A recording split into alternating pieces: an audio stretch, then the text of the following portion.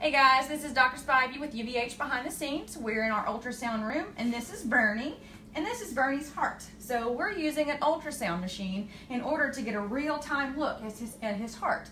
Every time you see that motion there, that's an actual heartbeat. We use this technique all the time to get an idea of what the heart is doing, how the heart's working. With Bernie, we're actually using it because he has a condition called pericardial effusion. Basically, there's some fluid around the heart, and we use this to put a little needle in there and drain that fluid away from the heart.